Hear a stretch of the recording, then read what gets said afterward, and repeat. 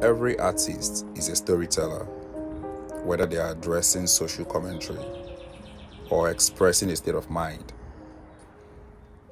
My work tells stories of a young, vibrant me, the struggles and the disconnect I felt from the school system, inducing my audience to relive my experience, some kind of a vicarious trail.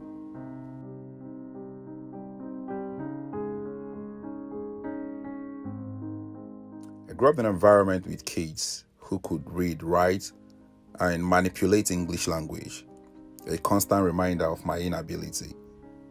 This series is influenced by my inability, not with seeing figures or seeing letters through my eyes, but with understanding them through my brain. This makes time decoding language very slow and insufficient comprehension.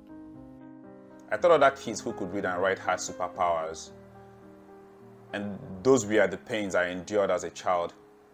My parents told me to put my mind in understanding how to solve maths and understanding how to read and write.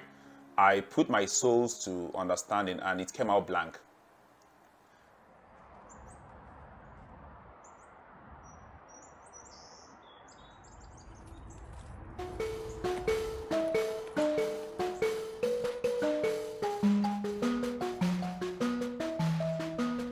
There is a constant pressure on kids to come out with flying colors in their grades, and anything short from this is considered to be nuisance, denying the kids of self-appreciation on other things they may be good at.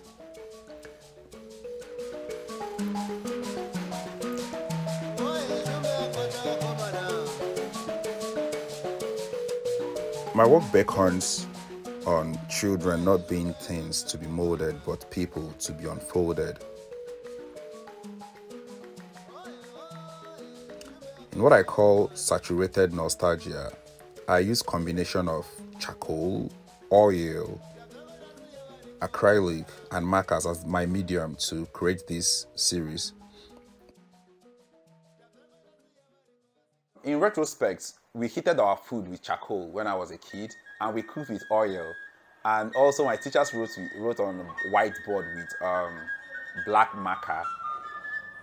So this all together comes to still make me relive those experiences. There was a dark cloud that followed me as a child, which was mathematics was a complete horror. And the desire to escape this horror was undying. The school system was so choking, and because I wasn't able to read and write, I was taken as though I was good for nothing.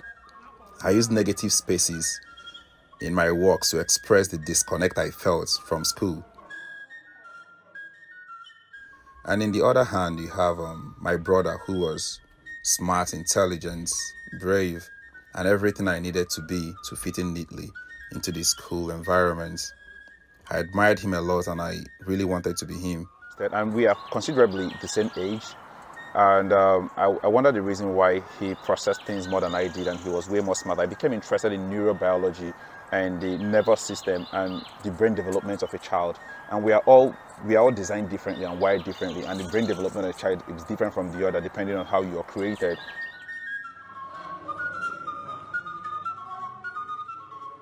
Intelligence back then was measured by the ability to read and write, and I didn't fall into any of these categories, and that made me feel less.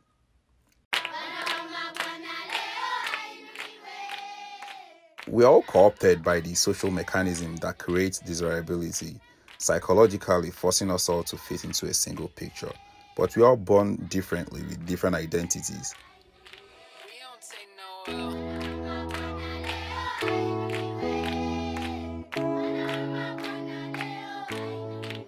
Imagine giving a child a lantern to find his own light while forcing the person to fit into a single file. And if you don't behave like how every other person has done, you'll be taken as being nuisance. But we all have different uniqueness and identity. We all have different experiences and gene, and we can never have the same outcome. There are other things we could be good at, and those things shouldn't be swept under the floor. You could repeatedly see these things repeat in my paintings. You could see the cry and the torment, the horrors of mathematics, figures, symbols. They keep flashing in. They keep flashing in. With an impeccable love from family, I created my own identity, but still wearing the cameos of yesterday away from the sight of my audience. And understanding that no matter how hard I try, I'm never going to be like my brother. I will always be that crazy, creative little child.